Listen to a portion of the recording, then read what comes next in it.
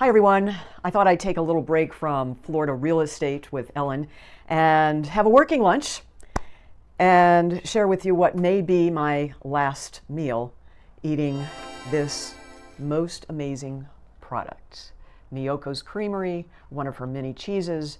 That's the garlic herb, and this one is the classic chive. Just one of many incredible products that Miyoko Skinner developed over the years. And I must say that I am incredibly privileged to have been with her in those moments when she developed the artisan vegan cheeses that became the beginning of her business that she would start. And she talks very publicly about the number of businesses that she had that failed. But like so many of us who knew that this was the right journey and path to be on, she never gave up. And so she developed the technology and the recipes to come up with her book called Artisan Vegan Cheese, which came out the same time my book did in 2011. And as a result, we did some of the very first Veg Fests. I think actually my book came out first, so my first Veg Fest was the Toronto Veg Fest, which was terrifying. It was 3 days long in Toronto, my very first Veg Fest out of the country, and a 3-day long Veg Fest, but it was incredible. And then the New York Veg Fest, it was the first year that they had a Veg Fest in 2011.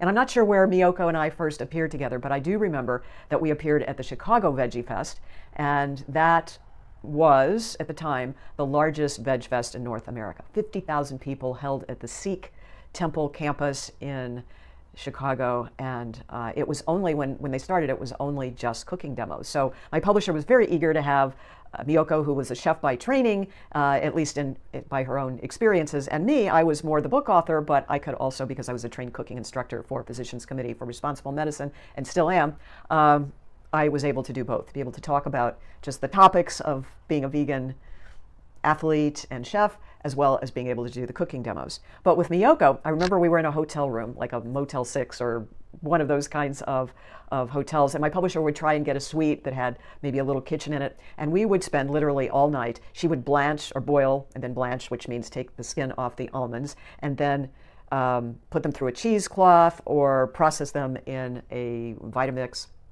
And I would help her do that. And so we worked side by side trying to get enough cheese made for her cooking demo. And this was not an easy project. But those are my fondest memories of Miyoko. Another one was we appeared at the San Francisco Veg Fest, and we also were, I think it was Seattle or Portland, wherever. There's a great chocolate company, and we got to do, we had a little spare time, so we got to do a little tour of that. And you can see how we were wearing our little hairnet so our hairs wouldn't fall in any of the chocolate factory's equipment. But you know, that was such a fun time, and we just kind of, as intensely as we worked, we loved playing together too. And that was called Theo's Chocolate. I was trying to think of the name of the company, and Amazing Vegan Chocolates. And then we appeared at Health Fest, which was a big veg fest in northern Texas, in the heart of cattle country, and all of us would give talks about our different book topics, and Miyoko was there. And so we go way back. To see what she's gone through now has just been kind of mind-blowing. And really all I can talk about is my feelings of compassion for somebody who has worked so hard. And I just can't wrap my head around how, when you work this hard, build a company, and then it gets bought, how does it all then just kind of disappear the way it has? And I'm sure we'll learn many more facts as things come out. As you know, I was a TV reporter, and I know there's always multiple sides to a story. But having known Miyoko personally and her work ethic, and she's got this huge farm sanctuary now where she's at, and I hope, you know, enjoying life a little bit, because we work so incredibly hard on the road. Not much sleep. I remember one time Miyoko, gosh, she got no sleep for one of the food demos. Maybe it was the Chicago Veggie Fest. And she just worked all night preparing the food for her demo. And that's the kind of person she is.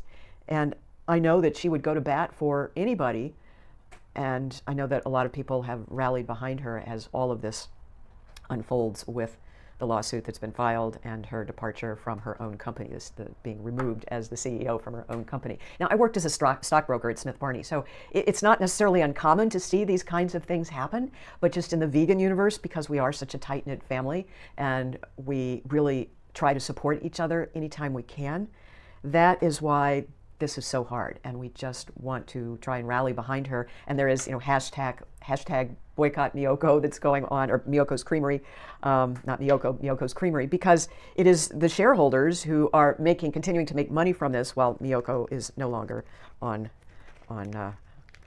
board with them, as the CEO. So I just thought I've had this at room temperature for just a little bit, and this is what has made her stuff so legendary, is that, she created almost every kind of cheese made with cows now out of plants. And a lot of people actually prefer the taste of these to cow's milk cheese. So why would you even need to eat cow's milk cheese? This is the garlic herb, so good. And she was is so creative with all the different cheeses and butters and spreads that she had, and this just incredible company that she built from scratch. So I've watched all of her lives, at least I think I have, on Instagram and Facebook, just because I care about her and I really want nothing but the best for her. And everybody, including me, is saying multiple times, what can we do to help? Should we boycott the company in support? On the other hand, her response has been, my investors, who were my friends and family, who poured a lot of money into this company, are the ones who stand to lose. So it's this double-edged sword, and all I can say as a former TV reporter, stay tuned, and together maybe we can figure out the best way to support her, whether it's through protesting the company as it moves on without her.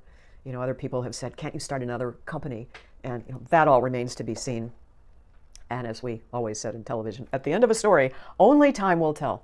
But it's just so sad that somebody whose heart, it doesn't get any more pure gold than what she has done to change the world, the planet, save the animals, and develop just an amazing product line. How could something so right be so wrong, as an old song goes? I hope it gets figured out, and I only hope the best for her, and anything that we can do. People are urging her to start a GoFundMe account. I don't know that as of this recording, I don't believe that has been started, but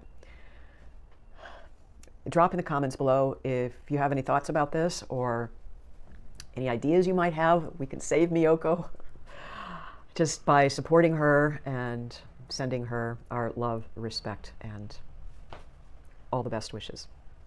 So that's my take on it, and thank you for watching. Gotta run.